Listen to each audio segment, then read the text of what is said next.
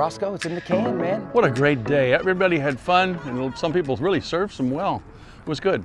It was great. You know, we talk about serving on the court, and we're excited to be able to challenge these individuals off the court to do more, especially with Thanksgiving. We've got a lot to be thankful for, and for our liberties and freedoms on Veterans Day. We honor them and come out today and do this great event. Appreciate you coming in. Well, I know it, and I know the people today got a lot out of the tennis, and I watched you exercise them at the beginning, so I know they got a lot of that. But also, they're going to pick out things that they can do to serve the community, and that's exciting. That's what it's all about. Absolutely. Well, the challenge started with the physical challenge on the court with the fitness, the physical aspects of the serve, but like as you said, off the court, serving the community. You know, I think your partner Arthur Ashe had said that instead of trying to compete with others, we should look to serve others more and off the court. And I think what a great champion you are, and what he is, and what you guys represent for giving back. Well, it was an honor to play doubles with him for several years and just see the world through what Arthur taught me. But also, this was just great to see these kids, the little kids, when they were out there, when all of a sudden they could hit a serve over the net.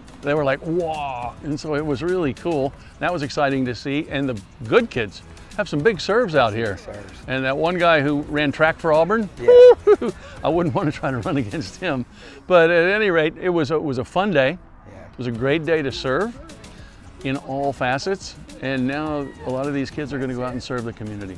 Absolutely. Well, we believe in the power of sports and service. And sports allows us to bring people together, right? That in the community is where the opportunities lie. So I think when you can bring people together and be able to use that vehicle, which we've done today, and then promote that service on and off the court, you got to feel good about it. And I feel like it's going to be a good Thanksgiving. We have a lot to be thankful for. You know, we talk about gratitude, being grateful, and then generosity, and that's service, right? Gratitude and generosity is what we live by, and that's watering seeds, and it's in giving we receive. So again, thanks for your charitable mindset and coming in and visiting with us and giving us a great clinic. And again, your words of inspiration and encouragement, I know made a huge impact today. It was fun. It was fun.